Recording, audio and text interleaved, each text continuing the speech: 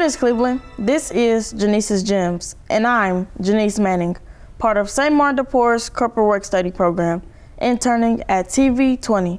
Today, my guest is St. Martin's Chief Operating Officer, Miss Shameka Jones Taylor. Yay! Thanks for talking with me today. Thanks for having me, baby.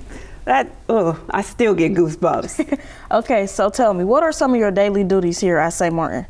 Well, now, as Chief Operating Officer, I have a lot of daily duties. And to tell you the truth, Janice, I made some notes. I'm just going to run it down for you, okay? All right, so this is like a day in the life of me as the Chief Operating Officer. A huge part of the job deals with sales, right? So because of the way our model works with our partners paying a portion and you all working for a portion of your tuition, I spend a lot of time doing sales, right? So that's trying to keep current partners and get new partners. And I don't do that alone. I work with some phenomenal people in order to make that happen. But a portion of it is sales.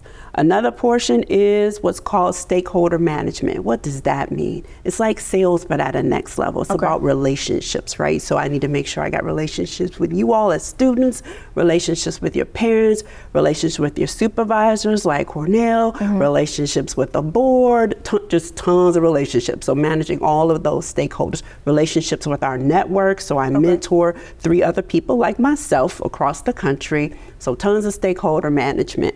Then we've got strategic planning. So that's like, what's the future, right? How do we stay relevant? How do we make sure that's relevant and it's valuable for you? So myself and other members of the leadership team like Mr. Napoli, Ms. Hawkins, Mr. Trefiro, our principal, Ms. McBride, Mr. Hairston, we all, Ms. Suzanne Gall, we all spend some time making sure we are aligned properly and planning strategically for our future. Then there's daily operational oversight. So that's done with my 3 directors and managers that report directly to me. So there's the Director of Business Development, that's Ms. Steph Rienzi. That's the Director of HR, Ms. Hoko.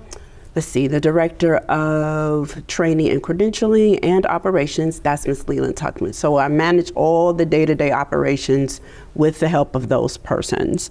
And we've got process improvements if that's not enough. So when you think about an organization as a whole, you want to think about how do we do things? How do we do them smarter? How do we do them more effectively? How do we do them to increase and add value? Again, that works hand in hand with that strategy. So we spend a lot of time thinking about my thinking. Are we making the right decisions, right? So I'll give you an example. Just yesterday in our leadership team meeting, we were talking about the budget because this month we have to pass the budget. It has to go to the board and the board has to pass it. So we have to have conversations. A big portion of our budget is transportation. Are we using transportation effectively, right? Should we make some changes in our transportation, different routes and things of that nature? So all those operation things and business process. Team leadership, we talked about that already, really being a part of, and so much as a coach, right? So I'm the coach. I don't do all the day-to-day things. That's what my directors and managers do, but I'm more of their coach and a guidepost for them. HR compliance and risk management, that's dealing with the adults. So Ms. Hoko does a lot of it, but I work with her on HR compliance and management. And then the last thing is crisis management. And unfortunately, things do happen, even at our school, right, that are deemed as crises. And myself and the other members of the leadership team work on crisis management and problem solving. I spend a great deal of time on problem solving and crisis management. That sounds like a lot. So it is a lot because you went like through 5 different things. So what is your favorite thing to do? What is like one of your favorites? So my favorite thing to do is probably really weird. Most people wouldn't think of its favorite thing for Shameka to do. My favorite thing to do, Janice, is like right before presentation day or PAL, when we have downtime and we have you guys like in the gym or relaxing somewhere while we prepare for the event. I get to come play Uno with the kids, laugh and talk smack and tell them how they about to lose because I've been playing Uno my whole life. That's my real favorite thing to do. The other thing probably more directly related to my life is building partners. So telling everybody about this vision, telling everybody about our mission is also one of my favorite things to do. Okay, so what is your biggest challenge while managing all of this? Value. My biggest challenge is value, Genice. And on a couple different levels, right? Because we are such a unique high school, because we have those 5 pillars, and we really try and do everything we can to operate from those 5 pillars, you can imagine some conflicts come up, right? You can imagine that time is of the essence. Most of your peers, they're not going to work 1 day a week, right? They got 5 days of school. So how do we continue to build value for that? How do we make space so that we really are a school that works, study, serve, lead, and praise? How do we put all of that together and everybody feel like they have enough time to do what they need to do and are bought into doing all of the things? Okay. So what are your strengths and weaknesses? Ooh, I wrote a list on that too. That's a good question. Okay, so we'll start with the opportunities for growth, which some people call weaknesses. Miss JT has a tendency to be a little bit controlling. True. It's okay.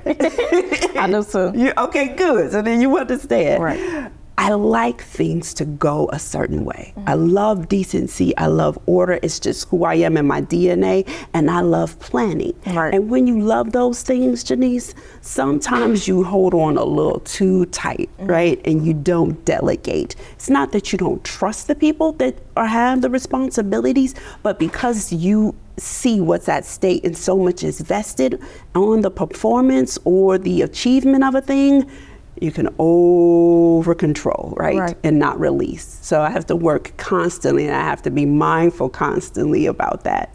Coupled with that is the way I come off sometimes.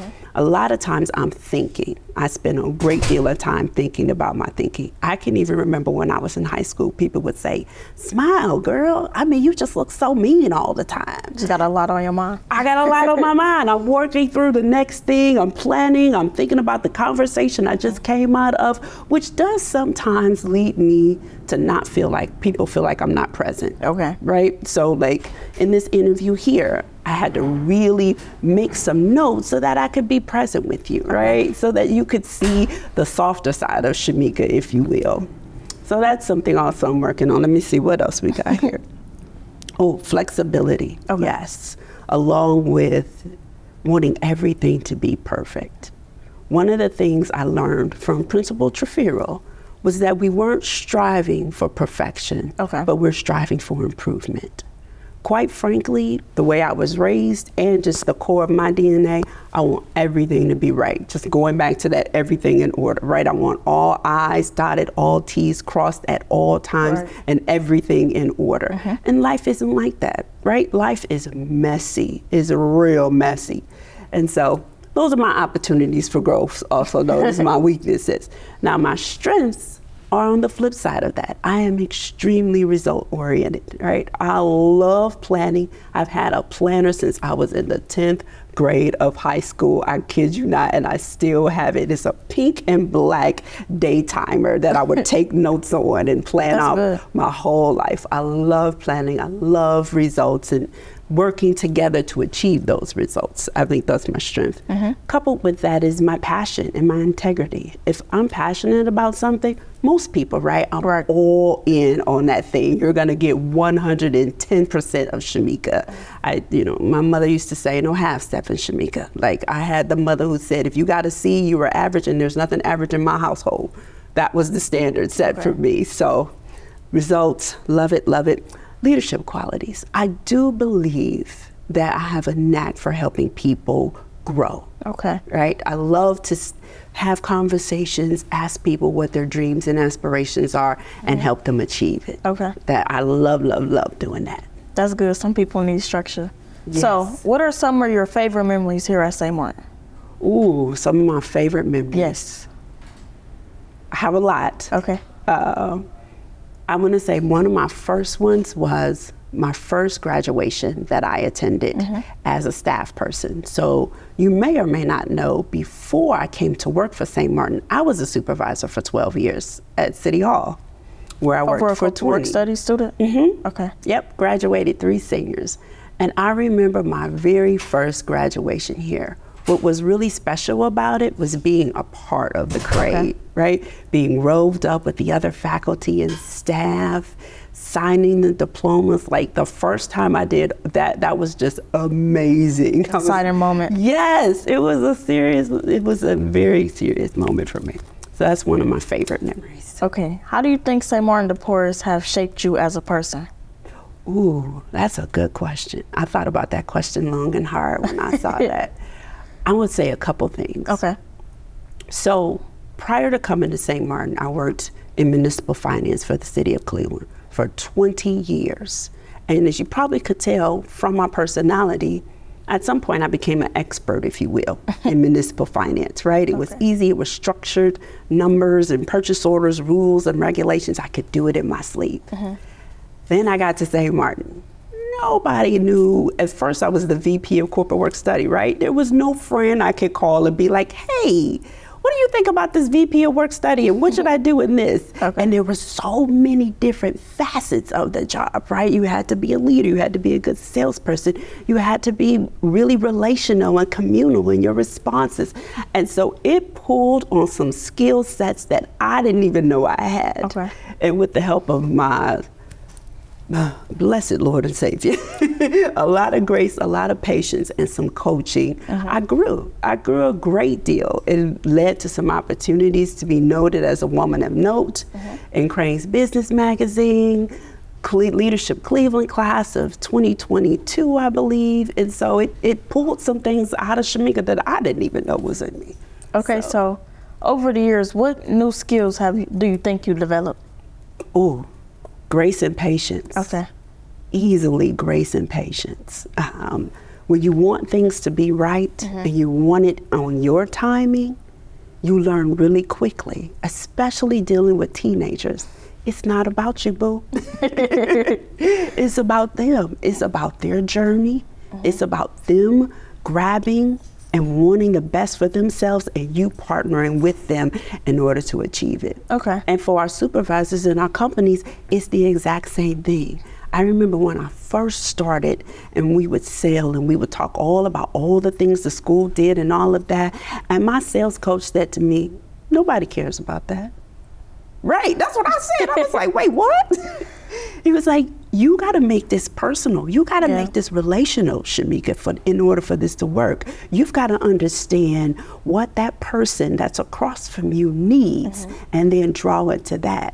So growing in that way was huge for me in seeing you all, what your needs were, what your real needs were, and seeing what our partners' needs were. Okay. So if you could make one huge change, like if you was able to make one huge change about St. Martin, what would it be? It goes back to your first question about one of the things I love. Okay. If I can make one huge change, I would really want everybody to embrace the messiness that is a 5-pillar school. Right? A lot of times as human beings, we see especially the constraints of time as conflict. And there's nothing wrong with a little conflict. That's a healthy thing, Janice. I want you to understand that. That's really important to know. A lot of times when we think of conflict, we think automatically to run from it, right? But conflict means that there's something that's challenging us, right? Conflict means that there's some growth opportunities there. And so what I would change about St. Martin is all of us leaning into the fact that we are a 5-pillar school and celebrating each pillar equally. Fully celebrating, letting go of the notion, oh, at the end of the day, we're just a school, or at the end of the day, we're just a corporate work study business, or at the end of the day, we're just a Catholic school. No, we're all of those things together, and we gotta celebrate it every single solitary day. Plus, Genice, I might put y'all in blazers going off to work. Just say it, just say it. Okay, so what is some advice that you would give to a youth who just needs some good advice? What's the first thing you're going to say? I would say something my grandmother used to tell me all the time. And it's real simple, yet when you think about it, it's like really hard to do. She would say, Shameka, make decisions that are in line with your goals and your values. And that's hard. To consistently make every single solitary decision that's in line with our goals and our values. A lot of times we think about one or the other, right? I'm going to go and lunch with my friend because my friend just called me and I feel like doing that, right? I value my friendship. Am I gonna stay 15 minutes late? No, because I got a goal of getting a good grade in corporate work study, right? So even as adults, we do those things. So one of the things that was key for me, that's an example of this, is why I chose to come to St. Martin. For me, giving up a 20-year career where I only had 11 years till I could have retired at 55 years old was huge. But what I wanted for my life, my goals and my values, Genice, was about making an impact.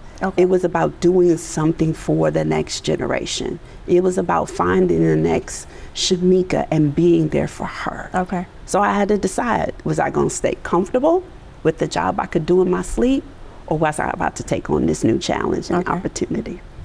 So what impact would you like to leave on your students and on your coworkers or bosses? Like, what impact would you like to leave? I would hope and pray that I'm leading by example. If you ever heard the phrase, people don't care about the sermon that comes out of your mouth, they care about the sermon that they see you living every day, that's what I want. I want for my values to spring forth. I want for all of the things we just talked about in the conversations, the grace, the patience, the planning. I want all of those things to come forth. The collaboration. Mr. Napoli talks about that all the time. You heard him talk about this all the time, right? Us collaborating as a body. I want to live those things every single day, and I want that to be my impact on this organization. So from 5 to 10 years now, what do you hope that St. Martin will look like? Like, what would the culture look like, the building, the students? Like, what do you think St. Martin will be like in 5 to 10 years? Ooh, this is good. This is juicy. So we'll start with the building. In 5 to 10 years, we will have a full, completed campus. Not just one building, Genice, but soon we'll be breaking ground on another capital campaign to add and build a gym, a student life, and a career center. And in that space, again, we're talking about our 5 pillars all coming together real time in real life, like just this beautiful building. We got a couple renditions of it that are absolutely gorgeous, but we got to raise the money. By the way, anybody, it's about $10 million. Feel free to donate, contact our advancement office. Back to our real estate program. It's okay. But that's what I would want for the building. Right? I would want to see our campus completed with our activities, student life, and gym center. What I want for our culture, though, goes back to what we talked about earlier. Us being a culture of grace, a culture of compassion, right? Us being really patient with us, with ourselves, and us embracing the complexity, yet the beauty that is our model, because it is complex. It's not easy. It's not for the faint at heart, whether you are a teacher, a supervisor, a student, or a parent, right? We ask a lot, but I want to see us embrace it. I want to see us have hard conversations about it and grow. I want to see us make plans and intentions to grow as an organization. So when you think of the name St. Martin or the school St. Martin, what makes you smile? Well, that's good. When I think of St. Martin, what makes me smile, honestly, are you having opportunities like this. Your work-study job coming to full fruition and you having your own show, you having this opportunity, that makes me smile. When I hear about students who, a supervisor was bold enough to let them see a surgery, don't y'all tell nobody, that makes me smile, right? When a student says, oh, at my job, that makes my heart dance, because that means that student has fully embraced that placement, and they can only do that if they feel like they belong there. If that supervisor in that company has done the hard work of saying, we see you, we love you, and you are welcome here. Those are the things that make me smile. From an adult community, when we come together and we celebrate, whether it's a Black History Month program, whether it's a clam bake in the fall and we're all laughing together and dreaming and having good conversations, those things make my heart dance too. Thank you for talking with me today and telling me all these wonderful things. I really appreciate it. Well, thank you. Can I give you a hug? Yes, that's okay. Ooh. Thank you for watching. I am Genice Manning, and this is Genice's Gems. Until next time, but remember, all gems are not made of stone, but of love.